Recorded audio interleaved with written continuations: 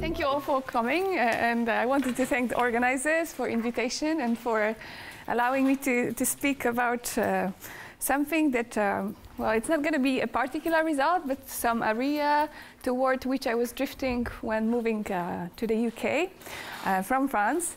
So this is a group of subjects, again, a little bit connected to fluids, of course, but more and more into the direction of kinetic theory, which is a domain that is very intensively being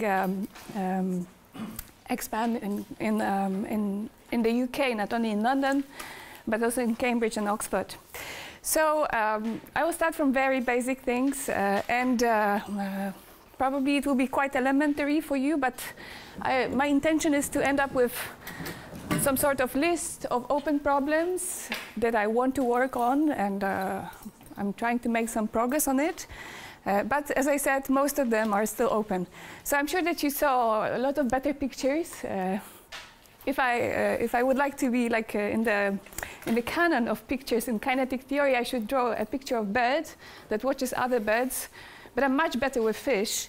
So what we want to do is to derive some model that allows us to describe interactions between individuals. And unlike in the fluid equations, our individuals, our agents, are not just stupid particles. They are individuals that can see each other and adjust their reaction toward the sensorial effects, or maybe sound, or maybe they have some kind of they can feel the motion of the fluid around them, and that's how they decide what to do with their position and velocity. Okay, and this is very, very classical approach. So when so there are these three ranges of interactions, three zones. So when the two individuals are far away from each other, well, for example, this is what you see on Discovery channels when you watch the show of fish.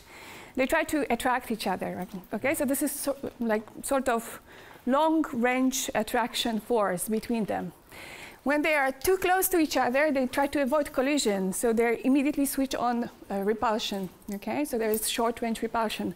And somewhere in between, when they are maybe in some optimal distance, or maybe even far away from each other, they try to align their velocities. So there is a third force, which is called alignment.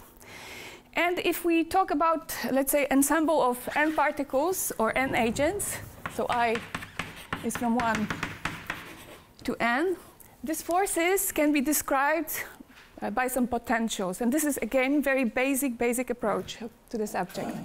So the attraction-repulsion force can be described by gradient of some potential k, which incorporates both of the effects, attraction and repulsion. Yeah?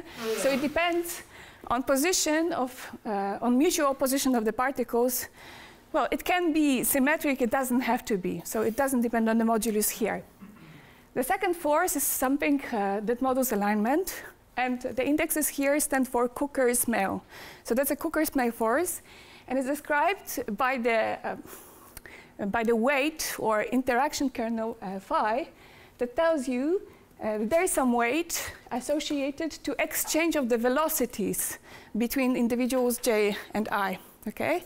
So what you do in order to describe the motion of a group of particles, you write, well, the naive approach would be to write Newton second law that allows you to describe precise position and precise velocity of each of your particles. Okay?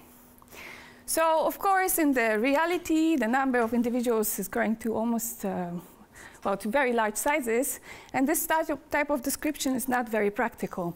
So what people came up with is some kind of mesoscopic description, on the contrary to the microscopic description that gives you precise position and precise velocity of each individual.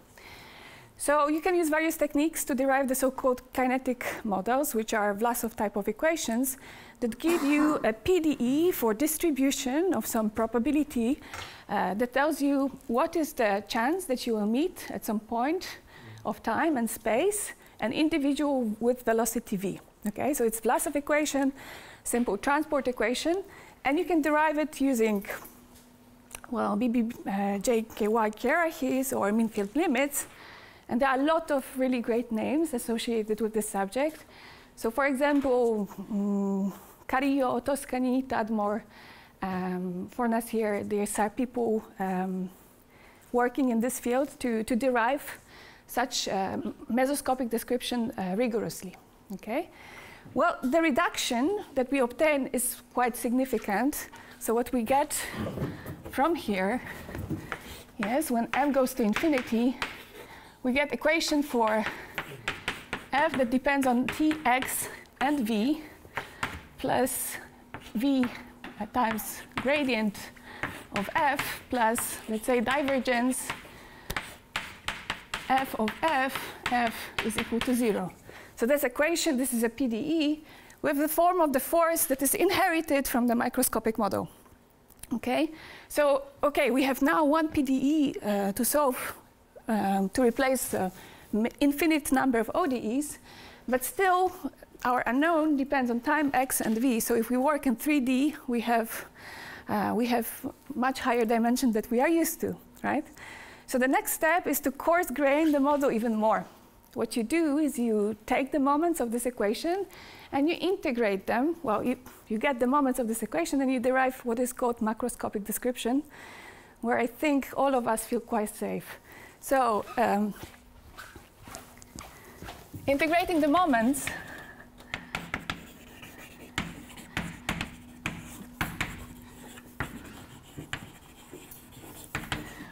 so we can introduce the so-called macroscopic or average quantities, and the density is just integration of f dv. Macroscopic velocity is defined by the first moment.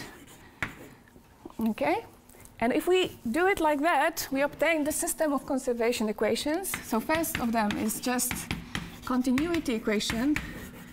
So that's a simple exercise. Of course, everything is very formal here.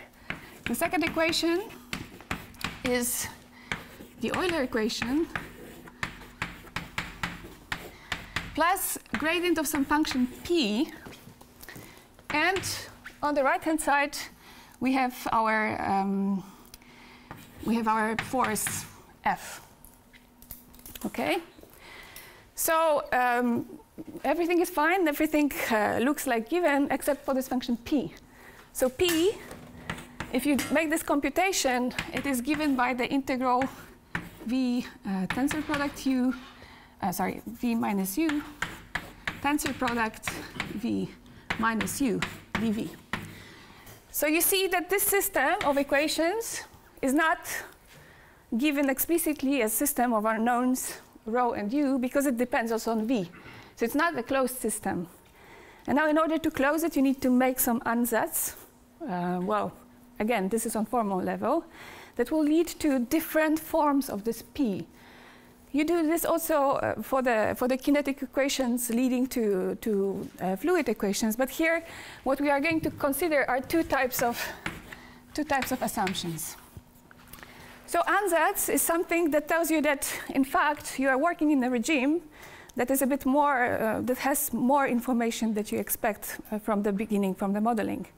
So assuming, for example, that your velocities of individuals, so the velocities vi's, are close to the average velocity u, okay? So assuming that your distribution is actually rho times delta centered at u, okay? There is an f somewhere in the formula for p. There is no mesoscopic... Yes, there should be f. Now, is it 1f or 2s? Okay. One, yes. So, of course, now, if we make this assumption, all right, so we have function f that depends on, that is just given by the density basically, and all velocities are aligned with the macroscopic velocity. We call these ansatz the monokinetic ansatz, and this leads to P equal to 0 basically. Okay? The other type of ansatz, so this is monokinetic. And this is quite typical. So to say a little bit about how to, who is related, who's working in this subject. So this has been proven rigorously by Kang and Figali, in I think like 2017 or 18. The other type of ansatz is isothermal ansatz.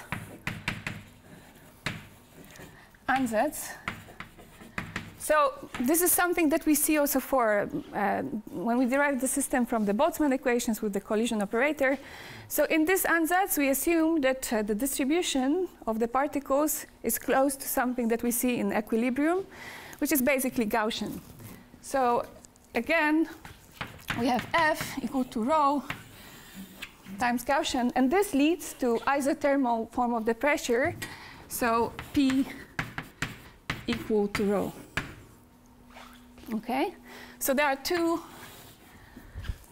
types of ansatz that we are interested in when we talk about the fluid equations or hydrodynamic equations derived from the microscopic description of interacting agents. And I'm going to talk a little bit about analysis of such systems. In one-dimensional case, maybe I will give you some extensions to multi-D if time allows. But what is important here is to notice that, well, this system, maybe let me make some remarks about form of the force. So the force. So as on the microscopic level, I have two types of forces.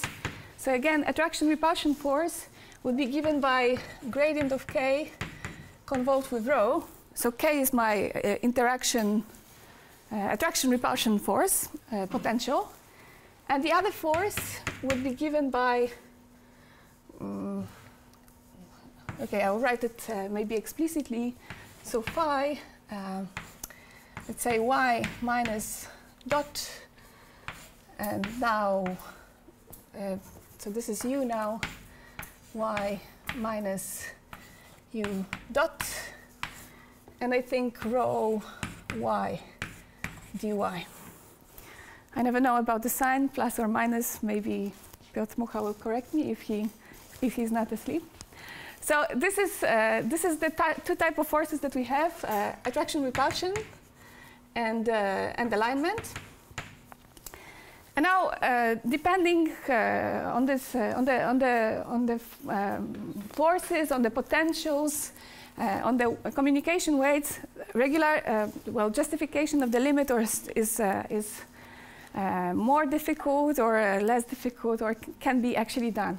So in case of the isothermal ansatz, I forgot to say that this was done a little bit earlier actually than this ansatz, and this was proven by Karper, Millet, and Trivisa. And Karper, Millet, and Trivisa. All of it is based on some sort of relaxation limits that lead to this sort of system. So, as I said, there is a church of people working on the analysis of such systems.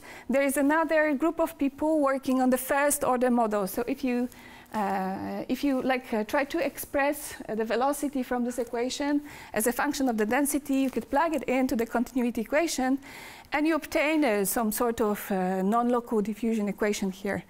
Okay, so there are people working only on the first order reduction of the systems, which is really good for us because then we can compare for example, asymptotic results for both models. They should be the same. Yeah. Okay, so before I actually go to formulation of what I was doing so far, let me comment a bit on the last ingredient, the alignment force. So what is this phi? Well, this phi is something that tells you how quickly or in what range the velocities are being exchanged. And it can have different forms. For example, if I take phi equal to, well, what I can write here is that it's phi convolved with rho times u minus u phi convolved with rho. Sometimes we call it double convolution because of that. And if you look at the force, it is always coming with another weight, rho of x here, okay? So all force altogether would be density times this potential. And now, if I, for example, take phi equal to 1, okay? So what happens is that I just integrate the momentum, and if I assume that my initial momentum is equal to 0, this is a conservative system, then this would be 0, okay? And from this term, I would get minus u times initial mass, assume it's 1, okay, or any mass that is conserved again.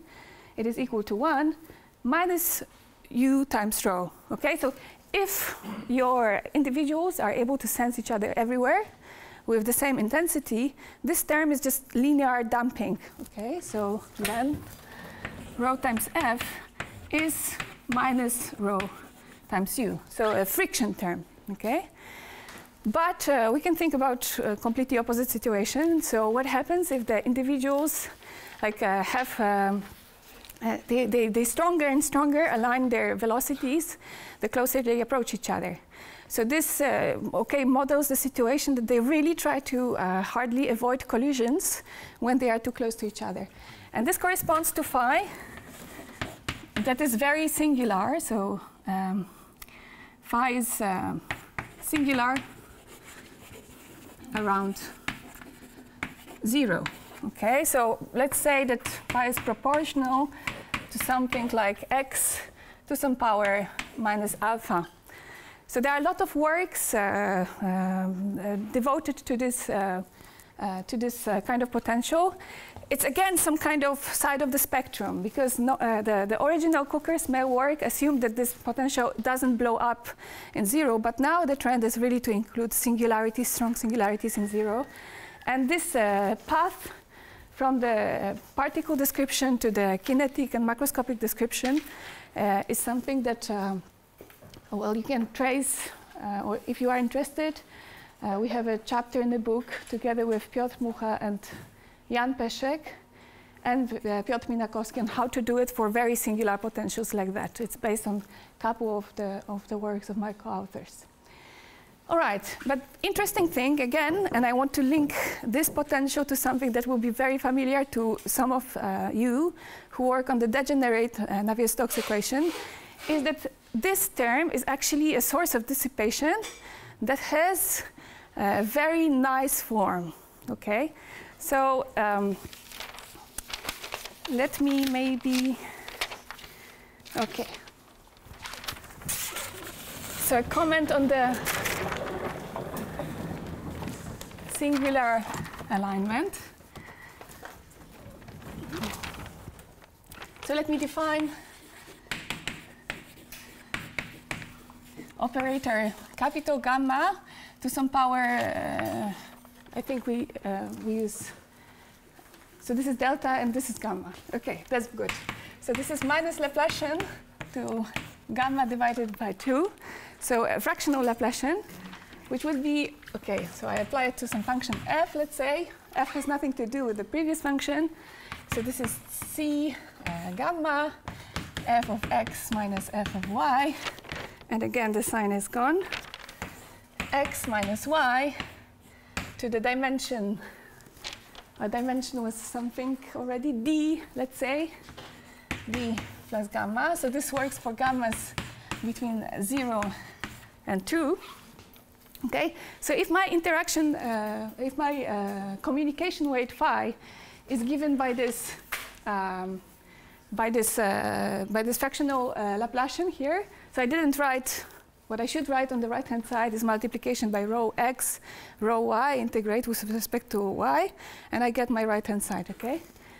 So this leads to some sort of fractional dissipation in the equations of compressible flows. Okay, more like formally, I know I'm not allowed to do it, but if, let's say, gamma divided by 2 tends to 1, what we obtain from here is some sort of Laplacian. And in fact, it was observed by the Schwitko and Tadmor, I think, and one, or maybe Doi as well, that you can introduce a quantity which is Vx, which is equal to Ux minus this fractional dissipation of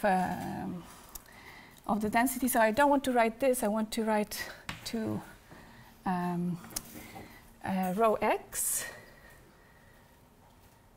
No, just rho. So this is equal to Ux plus, right, rho xx for us if gamma again tends to 2.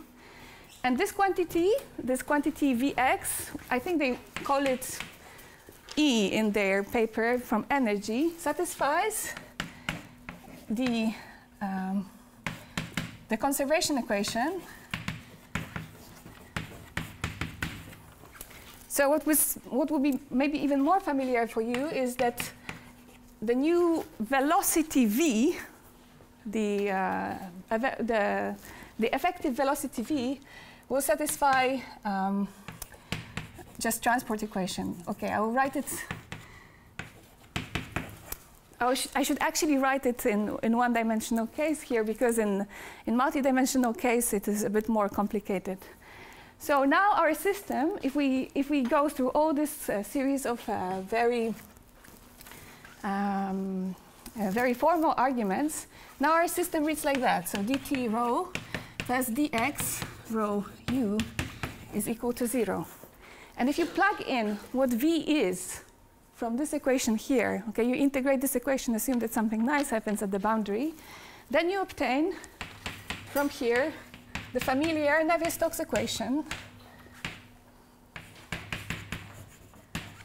without the pressure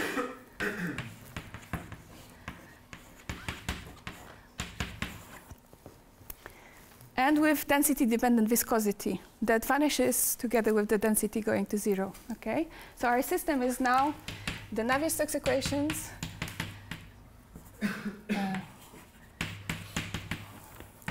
the pressureless Navier-Stokes equations with density-dependent viscosity coefficient, at least in 1D. In multi-D, it's a bit more more complicated. And I think, this is a good moment. So yesterday I was talking to Raphael, and he has told me that if I will not mention the best of spaces at least once, I will have to pay for the hotel from my pocket. So actually, there are some results also from this fractional dissipation in the multi-dimensional case. So in the multi-dimensional Euler system with fractional dissipation for compressible case. And the only result I know is actually by Raphael, Piotr, and Peszek. And there is a fourth author, I think Bartosz something, but I can't remember the surname. Wróblewski, thank you, voila, Polish author. And they proved the existence of solutions close to some equilibrium in the critical spaces. So that's a nice result. And as I said, the only result that I know so far. The rest of the results are devoted either to incompressible case, or so the constant density case, or maybe one-dimensional results. And I'm also going to talk about one-dimensional results right now. Okay, so let me try to wrap it up and tell you what we are going to work on first. So the first kind of what I felt was an exercise when I came to Imperial was to try to think about this system with explicit form of the right-hand side. So the pressure is gone, so it's a pressureless system.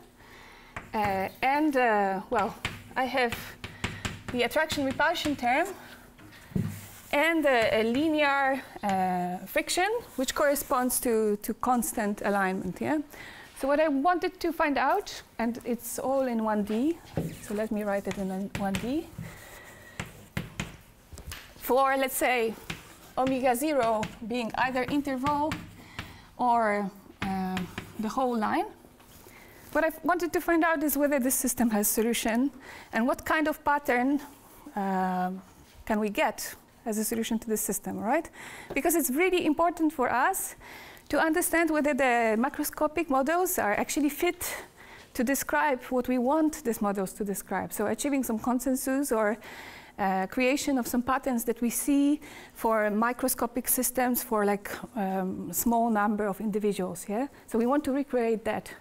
Consensus would mean that all particles move in one direction, maybe, with the same velocity, and that there is some like, homogeneous distribution, there is some nice pattern, okay? So we want to check whether something like this is possible. Yes. K convolution with rho. And I said that we work with explicit form of K. And indeed, so what we focused on was, so this is a Newtonian repulsion term and quadratic attraction. Okay, so explicitly given in one-dimensional case. And now, yes? In your drag term here, which is the alignment term. Yes. So here it's like the final aligned velocity is 0. Where in the rezoning, I mean, it's like a change of frame. Yes, I could so like. Where in the rezoning is it involved? I mean. So this time will of course cause that in the long time asymptotic limit that the velocity will be damped to 0. Yes, but we can have convergence to any constant velocity. So the pattern that we produce could move with like constant velocity along the axis, no problem. But here, for simplicity, we have 0, and that's one of the ways how to achieve it. So, okay, so we have a system like that, and it actually, well, of course, you can start with like short time solutions. You can prove that they exist. But we are actually interested in what happens for like long times, right? What sort of patterns can we see? So we are more interested in strong solutions right now. Yeah. So it actually turns out that this system is really nice and it can be reduced to something to an ODE that can be solved immediately in 3 different regimes for the initial conditions. So let me show you, because it's nice computation and it's good kind of sport activity. How much time do I still have? 15 minutes, okay. So not too much of calculations, but let me explain you what we do. So in order to look at the strong solutions, we immediately move to the Lagrangian reformulation of the system. So, well, not Lagrangian, but to the system of on the trajectories. I know that here Lagrangian means mass coordinates, so it's not the same, almost the same. E theta of x is equal to x. So this reformulation, well, this change of variables actually allows me to move from the free boundary problem, perhaps, if omega 0 is just the interval, to fixed boundary, of course. I will only focus on x's that are in my initial domain where all the characteristics start. Okay, so if I do this and introduce notation Tx is equal to rho T on the characteristic, and V Tx is equal to U T eta Tx, so also on the characteristic, what I obtain basically for free from this equation is explicit formula for f. So this is eta x is equal to rho 0. Okay? Just a change of variables.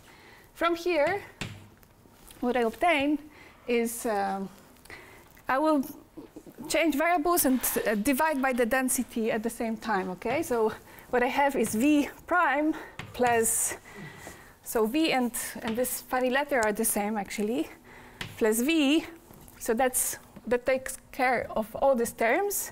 I will have one more term to deal with, is equal to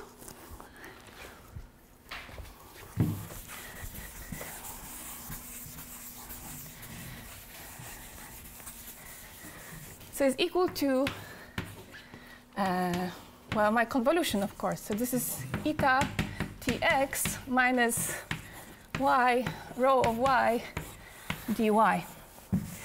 Okay, and now I can quickly change the variables again. So substitute for y.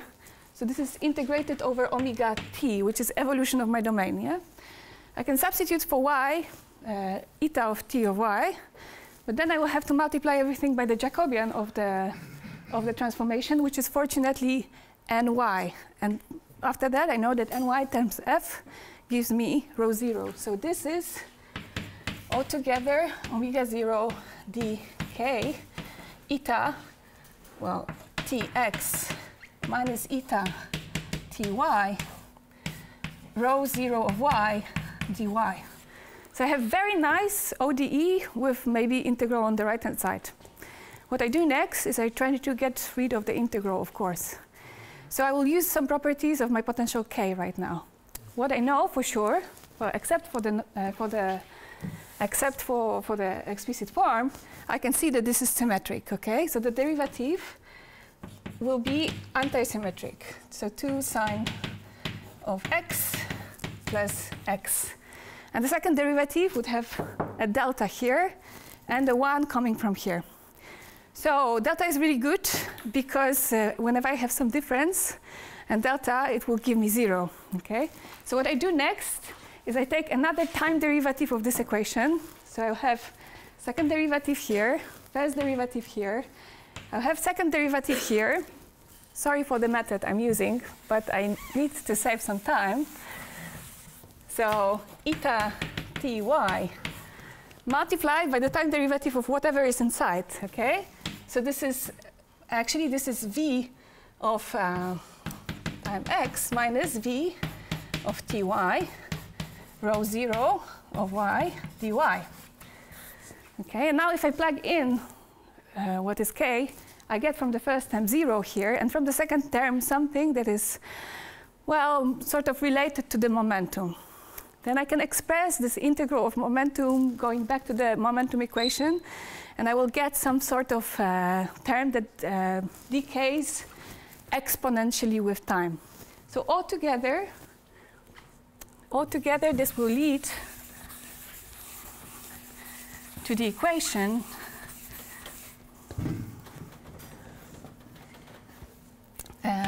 for v of this form. So m0v is equal to some m1 e to power minus t, where m0 is initial mass, m1 is initial momentum with some exponential decay that comes from our linear damping.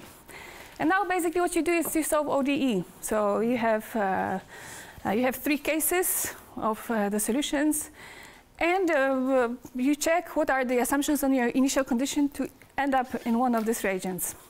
So our theorem with Carillo-Choi, so theorem Carillo-Choi-Zatorska says only this. So first of all, we could identify the sharp thresholds for existence, or for global in time existence, or finite time blow up of solutions to this system. Okay, so sharp thresholds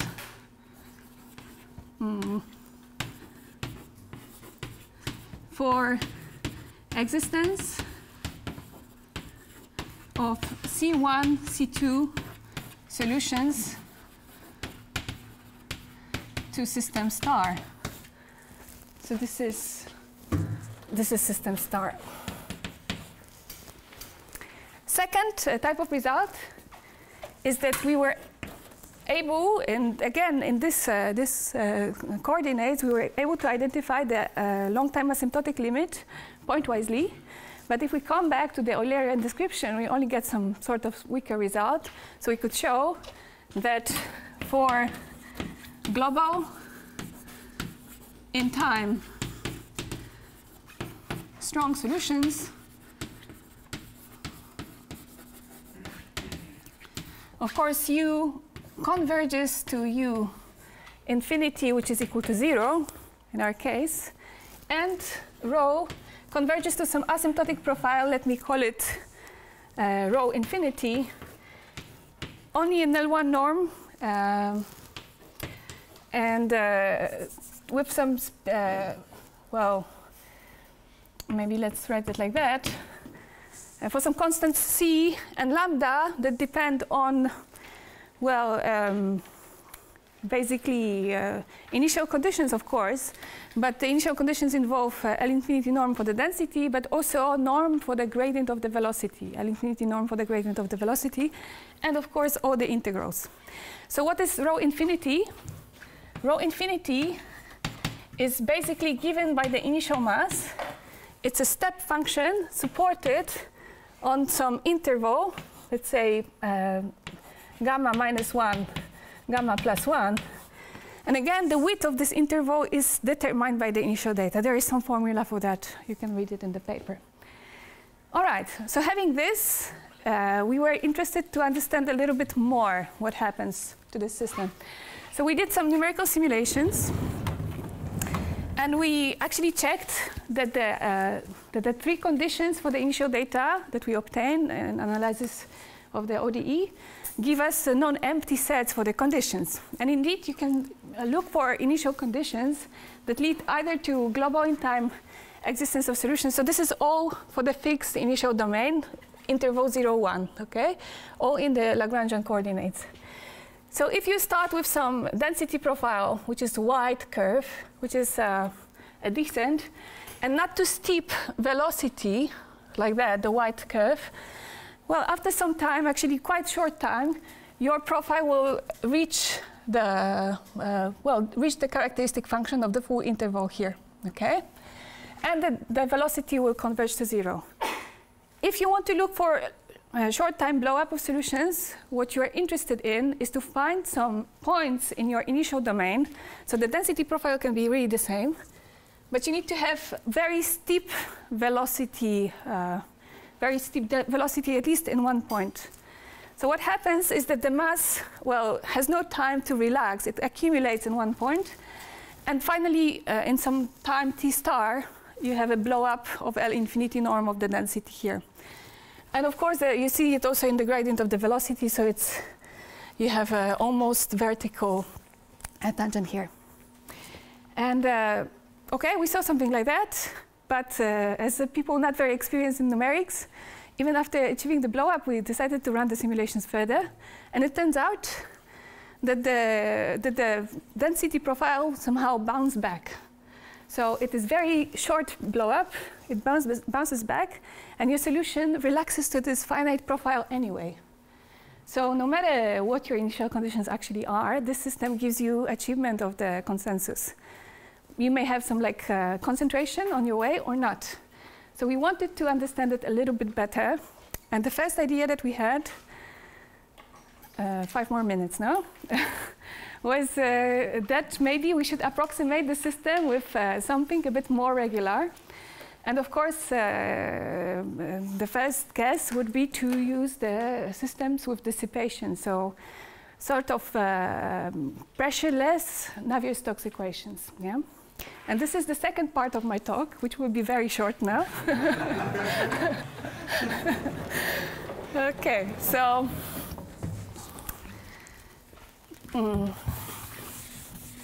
so that's our system. It produces something interesting. We would like to understand it a bit better. Well, I'm not sure if we do already, but at least we found some interesting direction to go from there. So what we were considering later on, and this is a work with Carrillo, another Wróblewska this time, Kaminska, this is one person, by the way, and myself. So we consider the approximation of the system. So again, the continuity equation is the same. And then we have momentum equation. Now I need a color. Minus, let's say, dx mu of rho, let's say some epsilon here, dx u plus dx p epsilon of rho is equal to our standard terms, the same that we had. Okay, so we wanted to consider mu epsilon of rho that is basically some function epsilon, let's say gamma minus 1 rho to gamma minus 1, I think. No, rho 2. To be on safe side, I will write epsilon c that depends on gamma, rho to power gamma, I think. And then p epsilon is just a standard form of the pressure. So we actually started from it and derived the form for the viscosity coefficient from it. So they are related. They have the same order in the density, both of these coefficients. And what we showed is that this system with density-dependent viscosity and pressure has a global in time weak solution, okay, a nice global in time weak solution which is bounded in L infinity. It is a study in the, so omega 0 is the whole space case. Density doesn't have to be separated away from 0, so there are no bounds from below. Therefore, we have usual problem of appearance of vacuum and so on. So we proved that this system has a weak solution, and we also showed some sort of weak, strong uniqueness result between the solutions to the system and the solutions to the limit system. So the main theorem is that there exists some sort of a relative energy functional. So let's say rho bar. You know what? I will write V immediately and explain myself later on a little bit. So V bar, rho bar is a solution to the limit system, and we are able to show that this relative entropy functional that I will probably show you in a second, that the lim when t goes to, well, lim when epsilon goes to 0 of this is equal to 0, provided that the initial data for both of the systems are the same, of course, okay? Or they can also converge to one another in some sense. And now, what is the main idea behind? The main idea is, again, to go back to what I showed you at the very beginning of this presentation, to this new velocity that appears to satisfy some sort of transport equation. So if you now plug in, if you now look for some velocity v that relates u to gradient of some function of the density, I don't remember exactly the constant right now here and the power. I think it's gamma minus 1 right now. If you look at the reformulation of the system in this new velocity, if you carefully choose the form of mu epsilon and the pressure, it turns out that this new velocity v satisfies exactly the same equation as your velocity u for the Euler system. Okay, so v will satisfy equation without any dissipation and without any pressure. Okay, so the main idea of the proof is to build the relative entropy using this new formulation, and what you obtain actually is that the relative entropy rho v, rho bar, v bar. So v bar is actually equal u bar because these are the same velocities. There is no dissipation. There is no extra term here. Okay, so this actually measures the distance between the new velocities. So I will write u bar since we already know what it is. Okay, plus some let's say epsilon dependent, I'll call it h, that measures the distance between rho and rho bar, but this term disappears. And then there is another term that allows you actually to conclude something, which is due to our non-local interaction.